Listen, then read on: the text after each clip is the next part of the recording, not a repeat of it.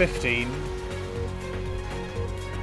Opting world in 10, 9, 8, 7, 6, 5, 4, 3, 2, 1. Opt-in world cue. Hello, this is BBC News broadcasting in the UK and around the globe. I'm Annita McVeigh. Our top stories. Cue on. The Vatican says Pope Francis is spending a few days in hospital to be treated for a respiratory infection. Cue on.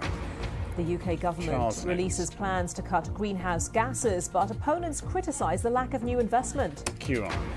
King Charles arrives at the German Parliament, the Bundestag, as part of his first state visit as monarch. He'll become the first British sovereign to address the Parliament. Cue.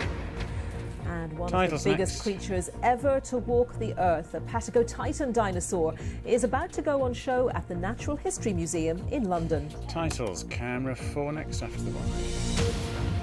The Pope David said.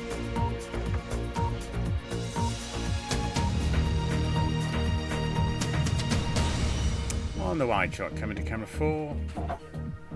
Cue. Hello and welcome to BBC News. The Vatican says Pope Francis has spent a good night in hospital after being admitted with a respiratory infection.